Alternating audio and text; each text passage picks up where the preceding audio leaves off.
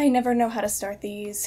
I got a new computer. So, I recently read a story called Letter to a Young Lady in Paris by Julio Cortázar. And I'm sorry, did I say story? Because it's actually more of a drug trip. The story starts out pretty normal. Just a normal dude writing a letter to his normal girlfriend, Andrea. She's recently asked him to move in with her, but he is not so sure about that. He's all, but Andrea, your apartment is so neat and tidy, and I'm just a big giant accident waiting to happen. To move your knickknacks to make room for one's giant stack of dictionaries would be a crime against nature. To move your coffee mug would be as if all of the strings in an orchestra just snapped at the same time in a Mozart symphony. I know I write like a pretentious prick in my letters, so it may seem like I'm a perfect gentleman.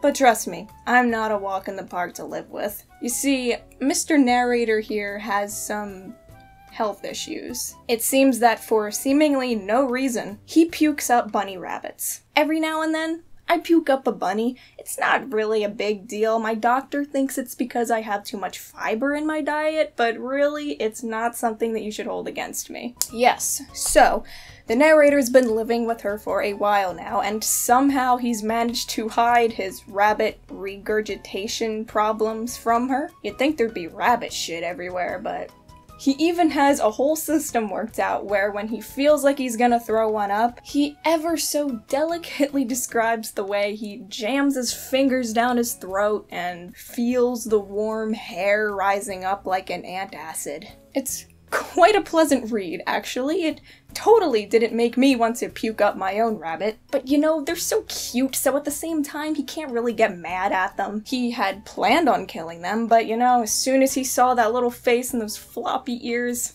forget about it. He can't be responsible for killing something that fucking cute. One rabbit, he can handle. 2, 3 rabbits, maybe. But by the time he's up to 10, he's had it. He manages to hide the bunnies from his girlfriend's maid, who doesn't suspect that he's been puking up bunnies. I mean, I don't blame her for not thinking of it. But she probably thinks there's something a little.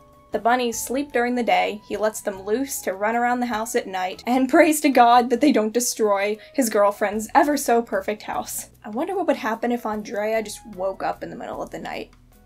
He didn't really think this through.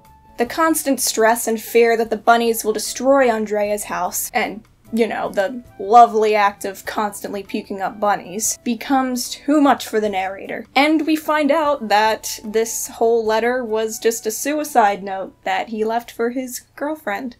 Shit, that just got dark. There's probably some deeper meaning in this story, but Cortázar, if you wanted me to take this seriously, maybe you shouldn't have went with puking up bunnies. I'm sorry, but it's just too funny. Maybe you should have went with puking up hedgehogs.